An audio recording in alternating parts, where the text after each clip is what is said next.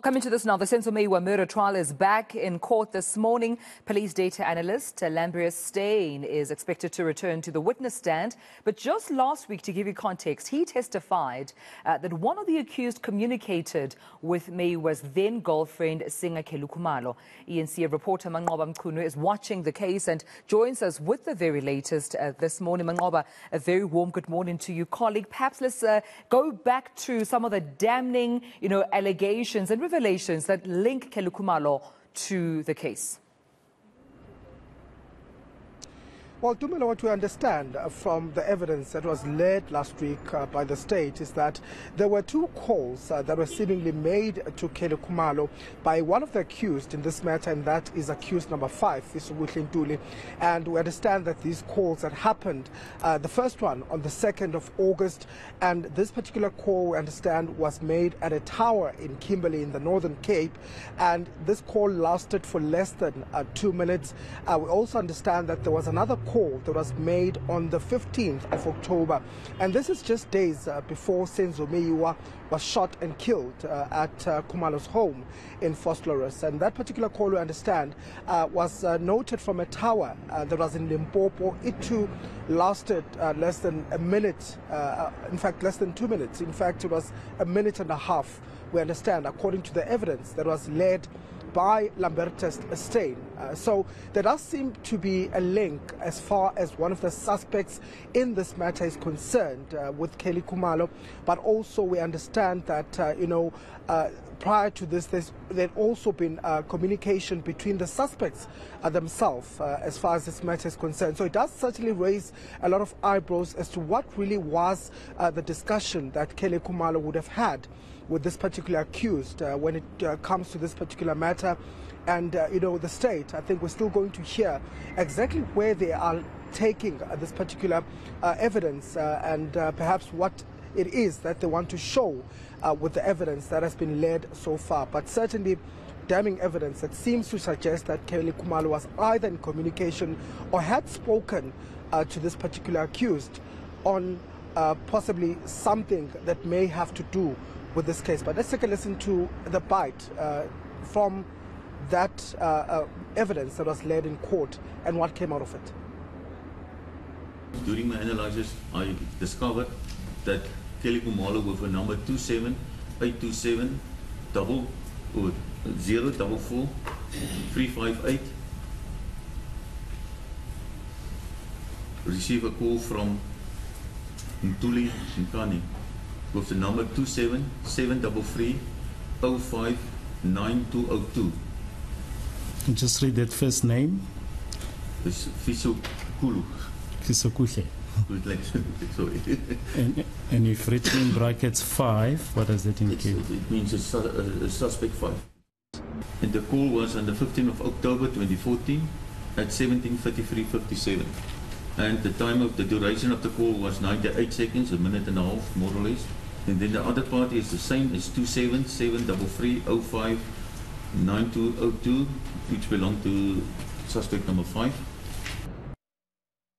So Manqoba, then remind us of also the evidence brought forward in terms of how the suspects were also linked.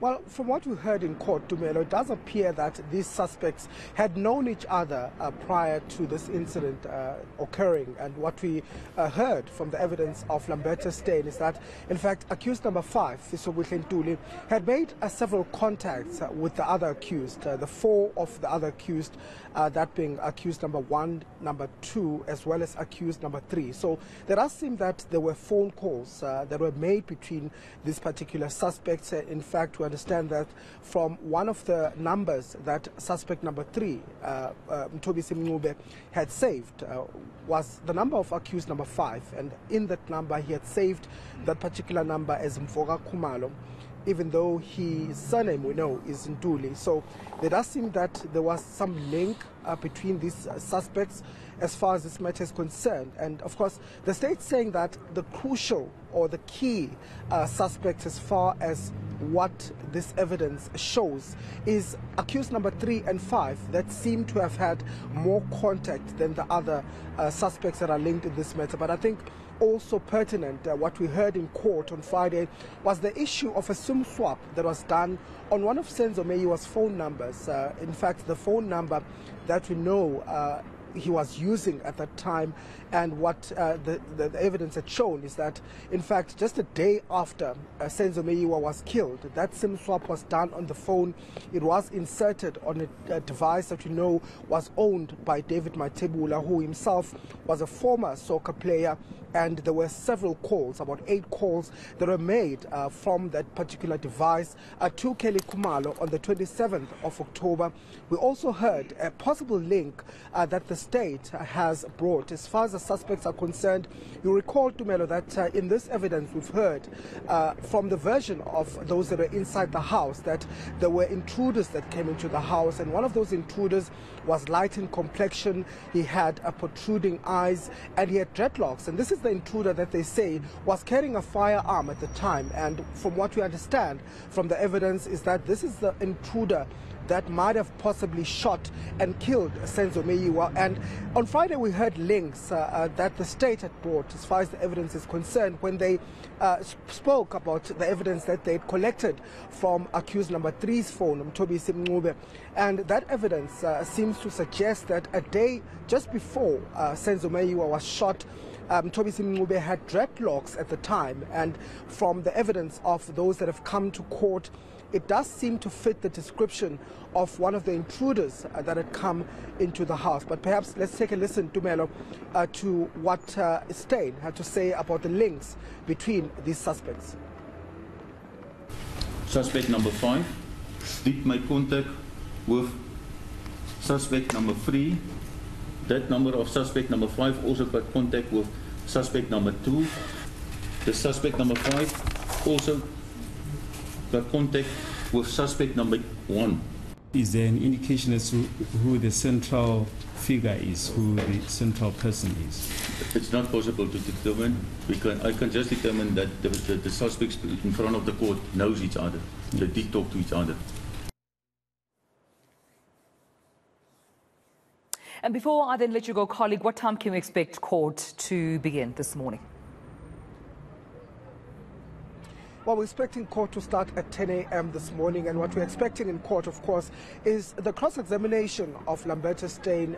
He had left evidence last week, and the state concluding leading of evidence from him. So we're expecting the different lawyers representing the defense to start their cross-examination. It's not going to be easy, given that the evidence that we've heard in court is quite technical, it's quite specific, so they really have a tough job ahead to try and poke holes and perhaps also discredit some of the evidence that has been led. So that is expected to take place when this court resumes at 10 this morning. All right, we'll leave it there. Manqoba Mchunu will be sure to come back to you as soon as the trial begins and continues with Manqoba Mchunu this morning as our reporter watching through those developments for us right here on eNCA.